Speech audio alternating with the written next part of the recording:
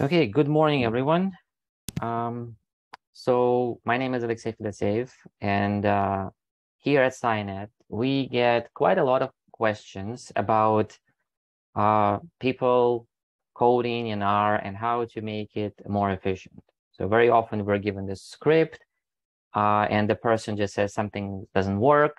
I think it's supposed to scale very well across multiple nodes, but it doesn't. What's going on? So we became quite good at identifying the problems and making codes run faster. So I want to share with you today some of the tips and tricks how you can do the same thing yourself. So first of all, of course, since you're here, you're probably familiar with R a little bit. And you know that R is an interpreted language. We all know that interpreted languages like R, Python, Bash, they are not the fastest languages available. If you are after raw speed and high performance, then you surely should be looking in coding in C or Fortran. But we all love R for its syntax, its simplicity, and additional packages that are available for it. So that's why I personally like to keep my code in R. And then if I see some kind of a bottleneck, then I will be using techniques to improve the performance of this particular part of my code. So this is the goal of our session today, how you can speed up your R. Well, first of all, as a general overview, I'd like to mention that R uses pass by value function arguments. It means that it basically copying variables every time you call a function. Now that could significantly reduce your available memory, especially if you're working with large variables, and therefore you should be aware of that. There is an internal garbage collector. It's a special tool that once in a while checks the memory and basically removes anything that's not useful anymore. But the problem is that because it's an interpreted language and R doesn't really know what kind of next command you're going to give it, it can't just remove a variable out of memory. It only can do that when it's sure that this variable is not going to be used anymore. So overall, you can call a JC function, which is the garbage collector itself, but you usually don't get anything out of it, nothing significant. But it is still useful because you can actually see your current memory footprint. So I'm going to show you a little bit of code on the next slide, but right now I just want to bring your attention to a couple of functions available to you to kind of play with variables in the memory. So first of all, of course, it's the GC function that allows you to view your current memory footprint. Additionally, you have a function called ls that is going to just list all the existing variables currently allocated in your memory. You have object size function that literally does what it named after. It will give you the size of a variable. You can either specify the variable itself, or you can use the get function to work with variables as strings. This is, of course, useful when you combine these two functions like ls and object size together. And of course, once you realize that the variable is not needed anymore, of course, it's also makes sense to do that when the variable is quite large. You can remove it if it's no longer needed. So rm and the variable name will simply remove the variable from the memory. Now, on the very bottom of my slide, you can see there is a short example of a one-line code that simply will print all the variables that are currently loaded in your workspace, and it will sort it by its size. Of course, make sure you are not in a fresh environment, because then there's nothing to display. But if you want to play with it, make sure to create a couple of variables and then run this function. It's pretty useful if you want to see what's going on with your memory. So here I have an example of what GC command actually displays. So you can see it shows the currently memory footprint, where N cells and V cells are basically cells for numeric values and everything else, being V cells. It's an internal thing in our, they have a particular size, like N cells are responsible for holding numeric values and I think characters, slightly different size for each type. So that's why you might have slightly different values to see when you see that. And it also depends, of course, if you already created some kind of variables. So running GC on your computer will definitely produce a different result than you see here. I decided to show you what it would take to create, for example, a variable in the memory. So I created a function just to take a snapshot of the current memory usage. I use old mem as a variable to save my current state, current snapshot of the memory. Then I create a relatively large vector. It's actually 2 GB, so be careful if your computer is a little bit short on memory. X will hold a vector of a size of 2 GB. You can see it right here. It's 2048 megabytes. And then if I take the new snapshot and compare it with the old one, you can see that the difference indeed is there. It's 2000 gigabytes, or number of cells is different number because you have to multiply it by 8. It's 8 bytes to hold a numeric type. Eventually, let's say I worked with this variable and I now want to get rid of it because it's just too large. It's sitting there taking up my memory. Well, RMX is a way to get rid of it. Then if I take a snapshot again, you can see we're almost at the same memory footprint that we had before, give or take some kind of internals that are needed to generate in order to allocate the memory. So again, this is all useful only when you work with large variables. If you work with smaller vectors, I guess on average it doesn't really matter. But once you start loading huge data sets, be aware of copying it. That the R will copy it for you without you really knowing it. And therefore, you might hit memory limits on the computer you're working on. The alternative, of course, you use either machine with a larger memory footprint, like what we have on our supercomputer Niagara. We have very large memory available, or you can be more careful and delete everything that is not needed anymore. Okay, any questions?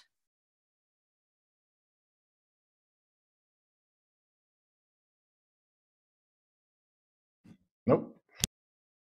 Okay, so let's talk about another thing that is very, very useful.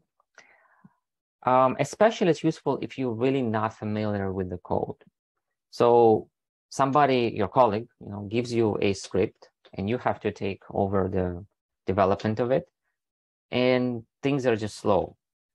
Now they could be slow for a reason. It's just maybe you're hitting the maximum, or maybe because the script could be optimized, significantly optimized. And it really depends on the code, of course. So we will just give an overall overview of how you can profile your code. Profile simply means to analyze your code and figuring out where the code spends the most of its time. Now, it's, I guess the best advice I can give you is that you should only focus on optimizing parts where the code is spending most of its time. There is really no need to optimize this 10 millisecond line unless this 10 millisecond line is repeated 10 million times. And then, of course, it becomes a major contributor for the overall time of the script running. Okay, so it's also quite interesting to compare performance of different functions. You can use a benchmarking for it. Namely, there is a micro benchmark package available, or you can approximate it with the system time function that is going simply to time the how long it takes for code to run. We will talk about that in a moment. Additionally, if you just have the whole program for you, like somebody gave it to you and really do not know what's going on, then the rprof package could be helpful to determine where the code is sitting most of its time. Let's start by talking about a very simple, a crude approximation for the running time is the system time command. It comes with R, and it simply invokes the time command that's built in your operating system. Here I have a simple example. I have a function. It's literally nothing fancy. I just needed to waste some time. Of course, it's up to you how long you want to run it. Think of it in your code. This is actually a very important function that does all the calculation, or at least a very important part of your calculation. And you want to measure how long it takes to run just this function. Well, system time, and then you just call your function. It will give you the output very similar to what you get as an output of a time command in Linux. So you can have at least an approximation how long it takes for this particular function to run. Now, of course, you can compare this value with overall time, how long your script runs for, and then you can kind of estimate whether this function is worth your effort to optimize, or you can just keep it. Because if your code runs for 10 hours, honestly, a function that runs maybe for 10 seconds might not be even worth your attention. You should be focused on something that takes the majority of your runtime. If you want to have more consistent results, you can use a micro benchmark package. This allows you to have a better overview how your function performs. The function micro benchmark will give you an estimate of the statistical values that will describe how well this function runs. It will give you minimum time it took for it to run, median time, and so on. Now, the interesting thing is that it's going to run the function multiple times, and the number of times really depends how fast your function runs for. So overall, this function will try to not make you wait for too long, but you would still have to wait a little bit for it to finish. If your function runs extremely fast, maybe this function will run it 100 times. If it's a slower function, then it might run it only 10 times. You have, of course, control of how long you want to run, or how many times you want to run this function. So here I'm showing you how to run it, for example, for 10 times. It shows you that the time was measured in milliseconds. This will depend on whether you have a very slow function or a very fast running function. And you can see that overall, it's quite consistent between the maximum and minimum value. So probably you should be looking at the mean or median value overall to kind of get an idea of how long your function is running. So we have a question whether this slide would be available after the talk or not. We will definitely post it on our educational website. Cyanad.courses will lead you to our educational website, and then you will just need to find the page for the colloquium. Search for the probably date or the word colloquium. It's quite unique. And then in this particular, on this page, you will find the slides. We haven't posted them yet, but we will put them there. Okay. So I personally find micro benchmark to be useful in one particular scenario. So let's say you wrote a function. It was your first draft. It's running all right. But then you kind of thought of this function a little bit more. And you thought, I can incorporate some optimization techniques, being it, maybe using faster function or changing the logic a little bit. So I still get the same results, but I potentially get them faster. Well, in order to actually compare apples to apples, we can run micro benchmark on these two functions and see whether you're getting better performance or not. Here is a very trivial example where I compare two functions. One is x to the power of 0.5, and another one is the square root of x. the result is the same. However, if you look at the benchmarking, the SQRT function is significantly faster. Now, this kind of tips and tricks that I'm talking about, where you can replace things that look obvious initially with this little enhancements that overall would contribute to your function running much faster. So this is personally where I would use it most of the time, because you can compare 3, 4, several functions and just choose which one gives you the best performance. Now, of course, if you're working with a large code, somebody gave it to you, right? And you really don't know what is so slow about this code, then you can use rprof.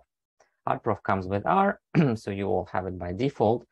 And here, I'm going to just show you an example how you can use it. I created a simple function. It doesn't do much. It's basically sleeping and returns the sum of 2 numbers. And then I have another function that's calling this function. So I'm kind of simulating a workflow where you have a couple of functions calling other functions and so on, to just show you how it's going to be displayed using rprof. I turn it on by specifying a file name where I would like to store the information of this particular profiling. Then I run my function test. And once it's finished, I simply say rprof null, which turns off the profiling. This will generate a file called rprof.data. You can go look at it. But the easier way of working with it is through the function called summary rprof, where you just specify the file name and you get a nice data frame where you can investigate a little more of the performance. But what I find useful is to look at the by total part of it, where it will give you an overall performance of your code. It will show you by time and by the percentage. PCT stands for percentage, where your code spends most of its time. So here you can see that overall time was 238, but add me to 234 of it, and the system sleep took the most out of it. Now you can see here is ... because there are more actually internal functions being called on your behalf, but I skipped them because I can't really do anything with them. They're called by R, and they literally take pretty much nothing. So of course, here I'd be looking at the function that eats the most of my time. And here you can see self-time and self-percentage showing you that 97% was basically spent in system.sleep. Well, of course, we created it that way, but in your situation, you would know which function slows down your code, and now you can put your attention to optimizing it.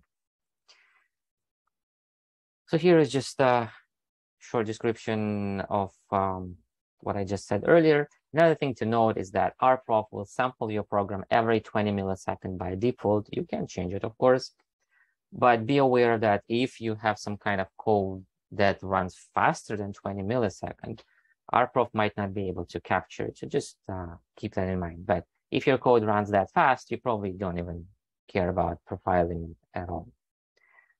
Okay, so any questions?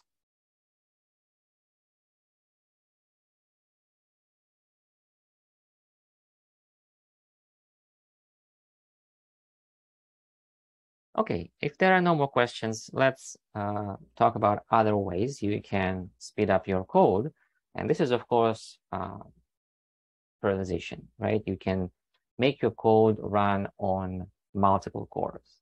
Now, be aware that there's some parallelization already built in R, and you potentially taking advantage of it without really even knowing that. The question is, could those be applied to Shiny apps to evaluate them? That's a good question. I personally did not work with Shiny, heard of it. I would imagine that why not? Because as long as it's a function, you should be able to test it. But I don't have an experience specifically with that to answer this question. So I guess as long as it's a function, yeah, you can benchmark it. And you can do profiling and so on. Okay, so let's say matrix multiplication will be done in parallel. There is really no need to try to parallelize it even more because R will do a pretty good job on just by itself. But sometimes it's not enough. You have some kind of custom code and you don't want to, you can't take advantage of built-in parallelization. So you will have to parallelize it yourself. There are several ways to parallelize your code. There's a famous parallel library that comes with multi-core and snow style parallelization. We're not going to talk about it because it requires you to modify your code to fit a particular style that this package wants you to have. Now, if you have, for example, some kind of a supply function that you're running, that could be very useful because you can just simply parallelize it from there. But most of the time, I personally see people sending us codes with a huge for loop and it just doesn't work. So what do? It's very, very common. People just put things into one big for loop. It's literally large, several dozens of commands. And they want it run in parallel because, you know, maybe calculations are being independent on each iteration, and they just want to aggregate things into a data frame. This is where for each and do parallel libraries become very, very helpful because they don't force you to change your code. You can stay with your for loop, and you just have to do minimal modifications to it. Let's start by talking about, of course, a simple for loop that you would have. Now, I have a very crude example, of course, and you will have something more complicated than just calculating a square root. But let's say we just have this as an example. So I have a for loop, and I would like to parallelize it. Well, I first start by replacing the for loop with a for each function that comes with for each library. So you have to load it first. And then I replace my for loop with for each and then do. Now, this code is still serial. This is important. It means that if your code runs serially and it was all fine, nothing is going to change. Your code should still produce the same correct value. Moreover, the benefit of for each is that you can actually assign the result of the whole for loop for each loop to a variable that you can work with later. So that's the difference between for and for each. So you confirm that your serial code, your serial for loop, could be easily transferred to a for each format. The results are correct, and now you're ready to parallelize it. Well, how do you do that? Well, very simple. You load a library, do parallel. You register some kind of a backend, and here you have a choice. You can go with MPI, you can go with Snow or multi-core parallelism. But let's say you go with register do parallel, which uses a multi-core style forking. And then all you have to do is replace your do in percentage sign to do par. That's it. That's all you have to do. You will get the same result. Of course, now you have to hopefully compare that you're still getting correct answer, but hopefully you will get it much faster because now it will use the parallelization.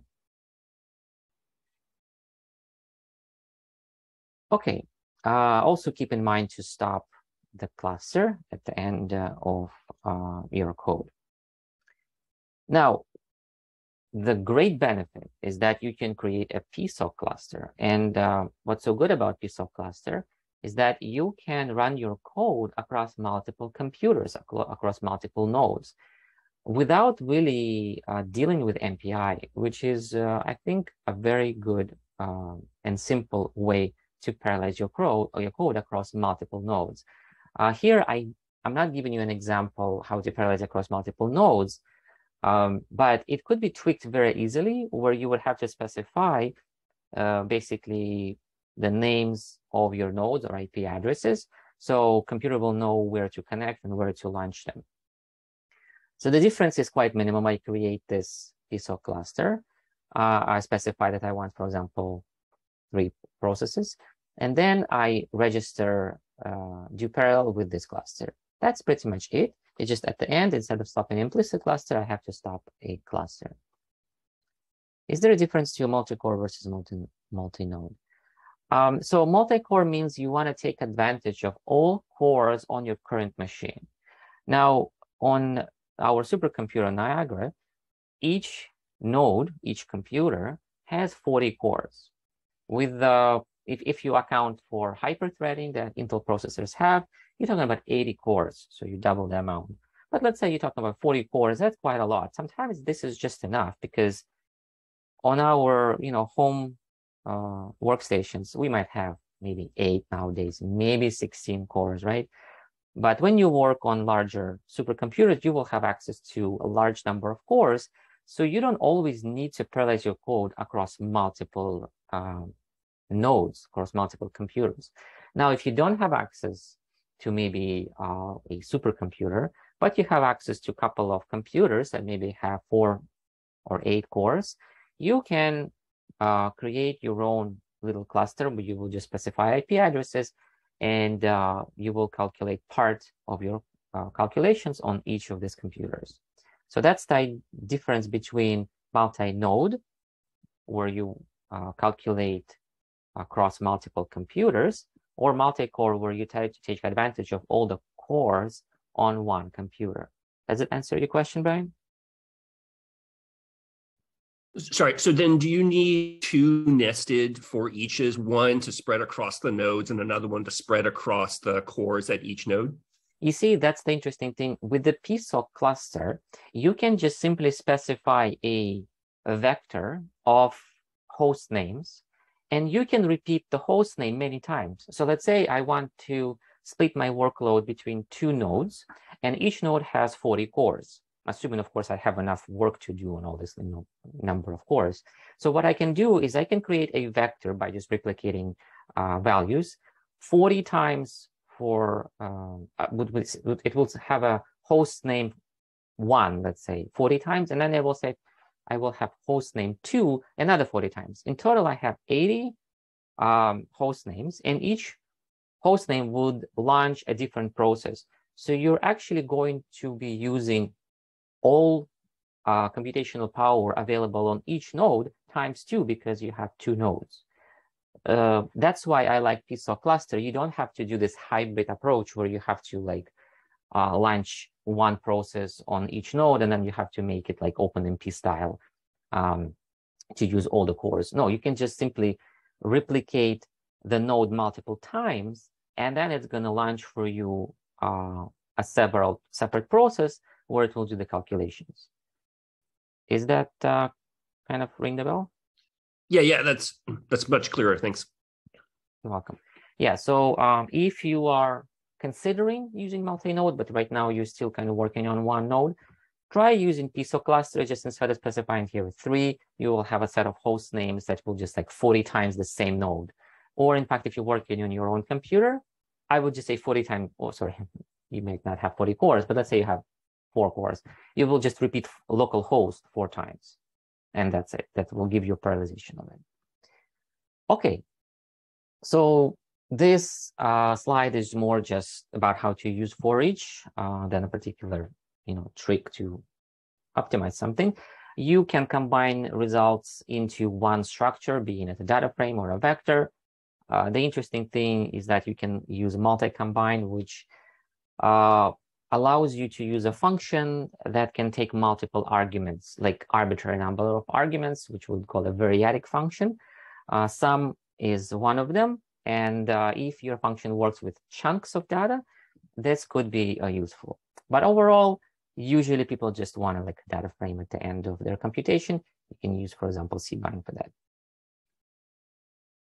So overall, I personally recommend for each if you have a big for loop and you really have no time into reworking it into apply style, putting into different functions, you just wanted to parallelize it. That's where for each is very, very useful. Just replace for with for each and you're good to go. activate a particular backend, whether it be in a PSOC or implicit cluster, and then you can just continue from there. In my opinion, this is the best alternative to launching like a full-blown MPI cluster. And if you're working with R, I think that's a great alternative.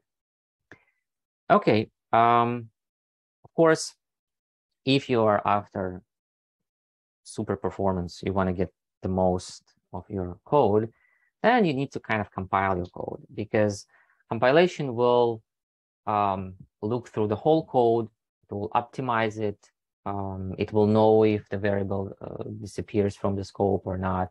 So it will do a lot of optimizations for you, and you will get pure machine code. Now, in R, you will get what's called a byte compiled code, which is like a middleware in between the machine instructions and your code. It's something in between, which is very fast, but it's not particularly C code fast. But you're getting very close.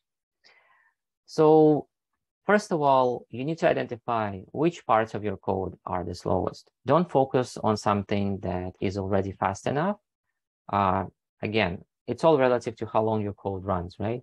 Imagine your code runs for 24 hours. And are you going to spend your day optimizing this 10-second function that's going to make your code 10 seconds faster? Most likely not. It's just not worth it. Now, if your code runs only for 30 seconds, then this 10-second computation contributes significantly to overall runtime of your code. And of course, it's worth your time. But again, it's not always worth going into learning another language and doing all this kind of tips and tricks to optimize your code, where you can simply run it a couple of more times. It all depends how many times you are going to run this code again. And if you basically want to get results fast, it's not always worth your time investment into restructuring your code and implementing all these advanced techniques.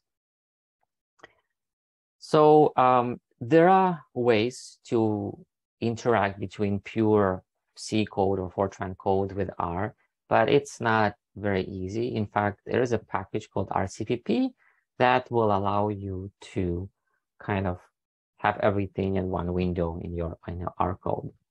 But it will require a little bit of a setup. But before you even go there, probably I would say this would be the last resort to try to write parts of your code in C, because the example I'm going to give you is very trivial. Your code probably will use some kind of advanced structures and heavy mathematical formulas, and reworking them into the C code might be not as straightforward. So it's always good to see if the language can compile the code for you. And R actually does it for you. Quite a long time ago, you can see R version 3.4, the developers introduced a byte compiled loops. So basically loops are automatically compiled for you, and functions are compiled on their first or second run. So the first run of the function could be quite slow, but if you're repeating it in a loop, for example, then the second, third, fourth run would be significantly faster. So let's look and compare how fast actually this, what's called just-in-time compiler is. So just-in-time compiler will take your code and convert it to some kind of intermediate code that is not yet the machine code, but it will run significantly faster than just interpreted code. There's a library called compiler that we're going to use. We also are going to compare the functions that are compiled and that are not, and I'm going to use microbenchmark for that. That's exactly a good reason for it to be used. Now, what I'm going to do is, of course, not recommended, because I'm going to turn off the just-in-time compiler, because I don't want this automatic byte compiling done for me, because I want to compare, well, basically worst-case scenario, between the performance between compiled code and just without compilation. So I'm going to turn it off, and I create some kind of silly function. It doesn't do much. It just calculates something, basically wastes time. But then I'm going to manually byte compile this function, and I call this function LF. So notice that because I turned off the just-in-time compiler, F function will be run as you expected without any kind of compilation. It will be as slow as it gets. But LF, on the other hand, would be the compiled version of this function. When I run a micro benchmark and I compare these two functions, you can see that the difference is quite substantial. Namely, you're looking at 12 times difference. If you look at the, let's say, median value, the compiled function runs in like 1.3 millisecond versus 13.8. Now we're still talking about quite small run times because the function is a very, it's like a toy example, right? But you can crank up the n value here to a couple of order of magnitude. And yeah, your function might run for a couple of seconds or maybe even close to a minute. So you can test the difference between compiled version and non-compiled version. So that's a good place to start. And I think in most cases, that's where you probably will stop because you will get performance that's just good enough. You don't need to invest more of your time to get just a little bit more of the performance. So overall, my suggestion would be to identify the parts of your code that are the most spending of your runtime of your code, your script. You can do this running profiling, let's say rprof, and then you can simply byte compile this function to see if everything is going well. Because it's nice sometimes to just compare yourself that indeed code is compiled, and maybe you're running your function only once, then you don't even get the benefit of byte compiling, right? So that's why running manually CMP fun would potentially speed up your code by a lot. Okay, now let's say you tried it all and it's just not good enough for you.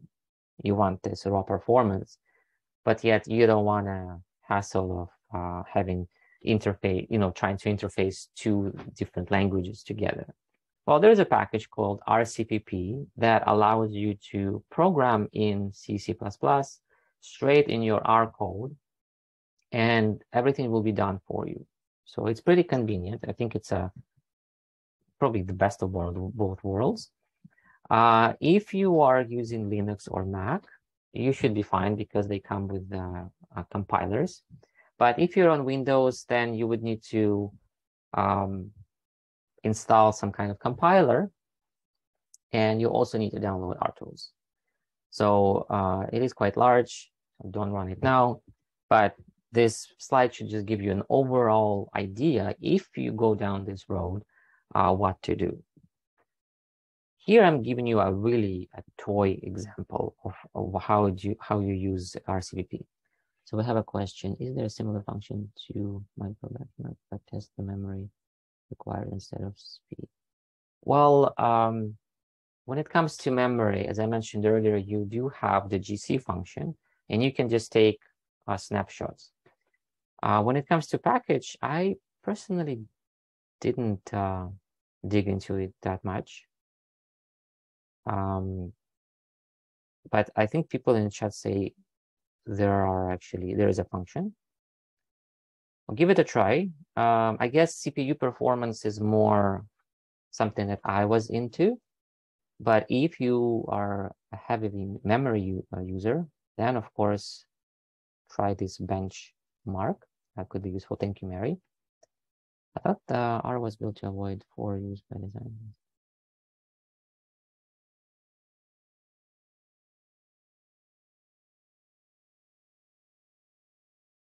Okay, that's a lot of questions here, and just give me a second. So, for a slow, but as you can see, for newer versions of R, it actually byte compiled. So you should be all right. You shouldn't care that much. You're not particularly maybe getting the C++ speeds, but it's still fine. You do get advantage by using apply functions, and in fact, you can easily parallelize them by using the parallel package. You can simply replace the apply with the corresponding function from this package, and it's going to parallelize things for you automatically. So yes, it could be done very easily. You don't have to rewrite your, let's say, sapply to for loop just to take advantage of for each. I guess this is an example for those who already have a for loop, like a huge for loop, and they want to parallelize it, but they don't want to go to the apply family function and rewrite their code in this particular way.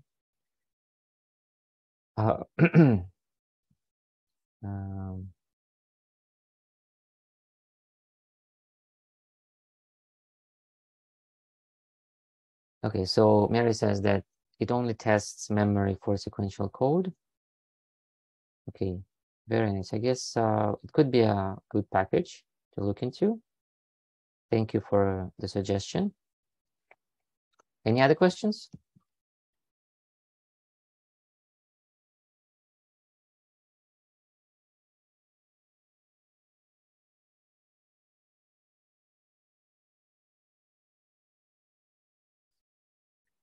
Okay, so coming back to our CPP, here I'm giving you a very, very simple example that doesn't do really much. It just calculates a product of two numbers.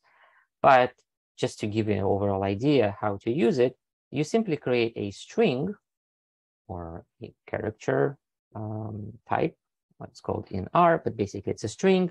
With your code, you put it into the CPP function argument, and it will compile for you. Now, I simply get a function times, that's how I named it, available to me in R. So when I do that, you can see the result is the same. Now be aware of that you're working with C code. You have to take care of the memory yourself. The big advantage of using RCPP is that it comes with R data types to help you kind of facilitate this transition between C code and R code. For example, vector types, matrix types. And what's good about it, it comes with an ability to deal with missing values, like using an is_na function. So this is very helpful, and I think it's a good place to stop. And probably there's no need to go directly to C. You can just write a very important part of your code using RCPP if everything else failed and you just want this performance from the C++ code. Okay. Yeah, Mary says that well-written R loops are actually faster than using apply function. Yeah, that's a great point.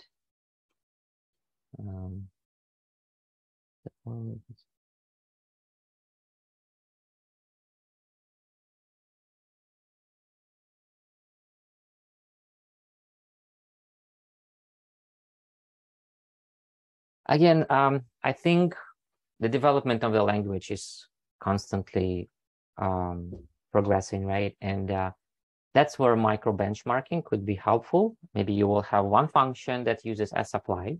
Let's say you're wondering, well, which one is better? Well, you have one function that you use sapply and another function with a for loop, right? So you just benchmark it and you see which one is better. Personally, if the runtime is about the same, I would choose the one that's more easy to understand or uses less memory.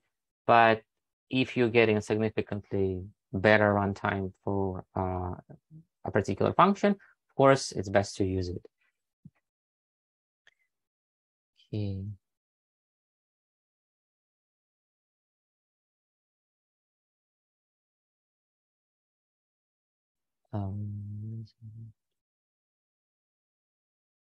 Thank you guys for sharing this nice links. I'm gonna go over them after the lecture. Now, there are a whole bunch of packages, of course, available that extend functionality. Today, we will be talking only, well, we're talking about probably the most common, commonly used, and as close to the original built-in functions in R. because things develop all the time. But if you keep up with the development of R, of course, you can take advantage of some recent developments. Okay, so as just an overview, so what I think I want you to remember out of this presentation is that don't try to optimize beforehand. Finish your code first. Make sure everything is running correctly. You're getting the result. And if you feel that it's running way too slow, you can identify points in your code where you can actually benefit from optimizing this particular part. You can parallelize it, for example. That's probably one of the ways to take advantage of your powerful machine. Or you can byte compile. You can do both. RCPP is not that scary. It's just that it requires you to be careful in another language. R does a lot of things for you. It's very convenient. I think that's why we love it. It also assumes a lot of things for you. And if you're not aware of it, like, for example, is for loop faster than apply? So a lot of things are assumed. In C, on the other hand, you have to take care of a lot of things yourself. So if you're using RCPP, be aware of it, but the syntax will be very similar to what you already know in R, just slightly a different format of it. And I guess the main point that I want to make is that you can always email us if you have any questions. We will try our best to apply our knowledge to help you improve your code. We do this all the time. We have quite a lot of people using R on our supercomputers. And they just come to us saying, you know what, I have this code, I did for each, do parallel, but I don't get the right result, or I want to put it in a different format. So we try to assist people as much as we can. So this pretty much summarizes the today's session.